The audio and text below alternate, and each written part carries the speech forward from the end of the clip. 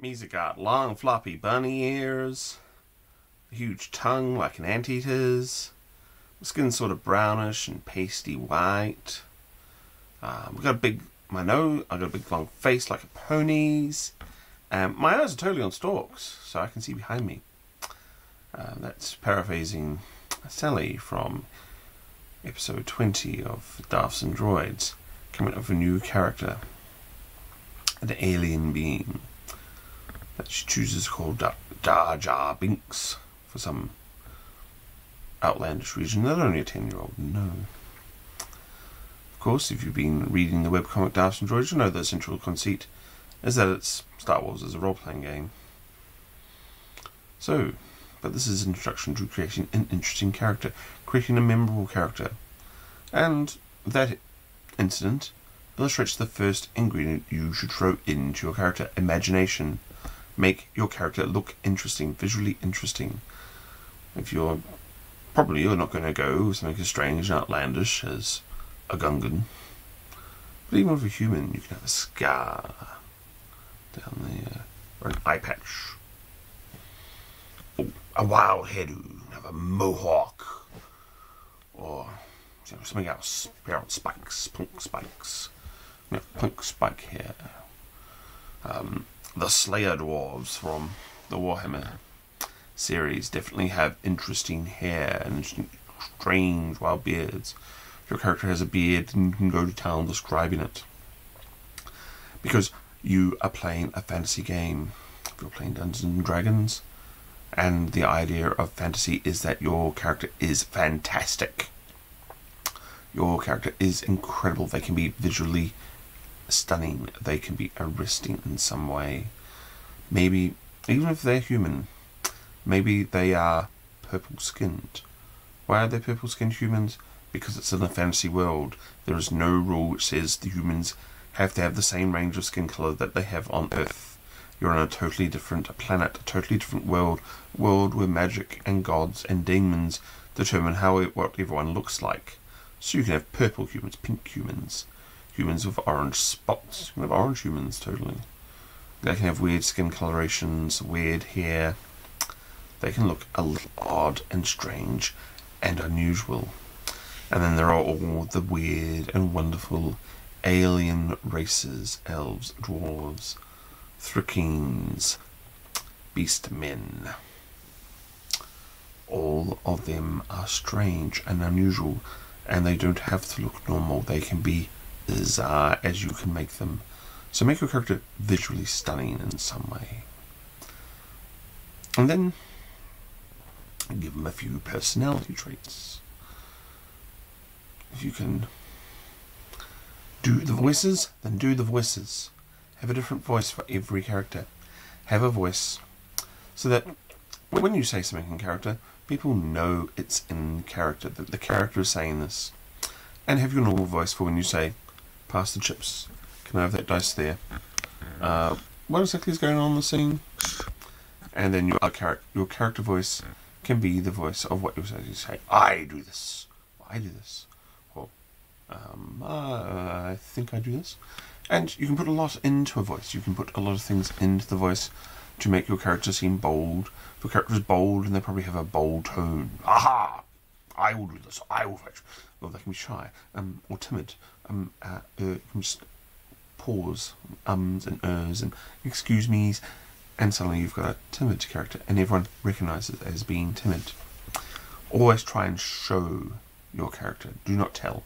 Do not say, "I am a scary person." Be a scary person. Do scary things. Look scary. Maybe you have a huge scar down here. Maybe you are missing one eye, and you are a half-orc. If you're a half-orc missing one eye, if other players know anything about Dungeons and Dragons, they know that that is a sign that you are a follower of Groomsh, and probably a cleric of Groomsh. So what do you do when someone who looks just like a cleric of Groomsh turns up, says, "Hi, I'd like to be in your adventuring party. And I'm totally lawful for good. Look, I've got the card." speak the alignment language. You're really going to trust someone who looks like an Eye of Grouch to be your party healer, or your party leader, or whatever they claim to be? But you're never going to forget them. And if they do turn out to be good and noble and honest and true, then suddenly you've got a very interesting character, a very scary character. He's just missing an eye. He's actually got a disadvantage there. So, wear your traits on your sleeve. Make them obvious, because players rock into games and they're tired, they've had a hard day, or it's been a long day at work, it's been a long day quarrelling the family and getting to do whatever. They might not be able to pick up on subtlety. They certainly are not mind readers. No one's a mind reader. No one can read what's going on only in here. If you've got this cool internal monologue going on and all these deep, dark secrets that you never tell anyone, well, what good is it? It's no good whatsoever. You've got to let the secrets out. You've got to let the traits out. You've got to let slip everything so that the other people round the table get to know about it and get to be entertained by it. So, wear your traits on your sleeve and show them. If you are brave, act brave. Do not say I am brave. If you are timid, act timid. If you are frightened by something, be frightened by something. And it's cool to be frightened by something. It is cool to have extra disadvantages in them, because flaws are what we remember about characters. What do you remember about the Joker? That he is batshit insane.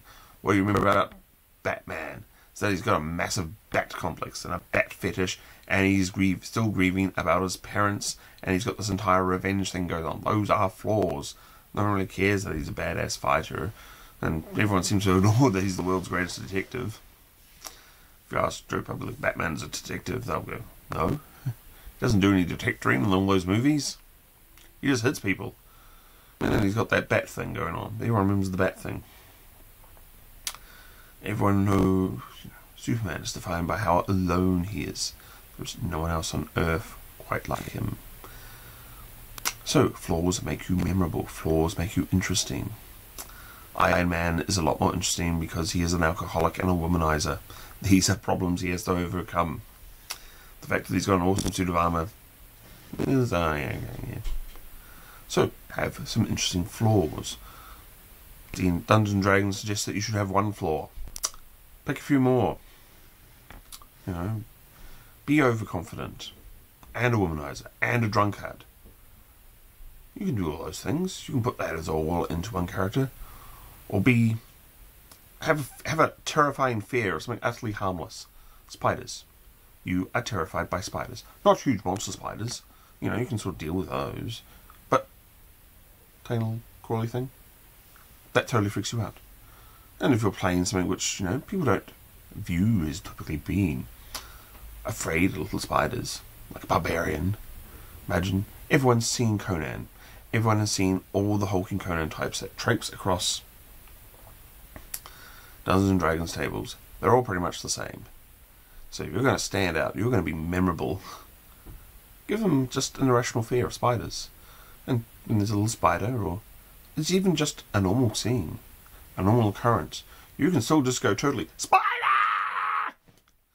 And say, I leap behind the wizard, and hide and say, kill it, stop it. Because there's no rule to say there isn't a little spider crawling across that table. Or, hiding under the table and waving its legs at you. It's just a spider. You can put that in. And you can be afraid of it. So, have things on your sleeve. Have your characteristics. Be known. Be up there. Be loud and proud about what your character is. Because that will make you interesting. That will make you memorable. No one remembers the guy who just sits there and rolls the dice. Everyone remembers the people who had the interesting character traits.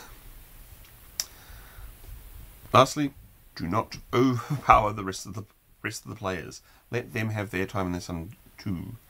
If they start to act up, start to do their interesting thing, encourage them in it. Play along with them. Get behind whatever they're doing. No one likes a naysayer in these games. No one likes someone who always says no. Get behind them. Agree with them. Even if it is the dumbest plan ever. Just get behind them. Get one. Because people also like cooperative players. People also like people who help them along. No one likes someone who whenever you come up with a plan, says, no, well, that sounds too dangerous. It's only a piece of paper. Eat the food, drink the fucking water. So, those have been my ideas on being an interesting character.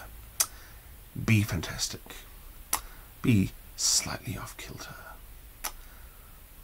Have some interesting traits. Demonstrate those traits. And lastly, aid the other players in demonstrating their traits. As always, like, comment, subscribe.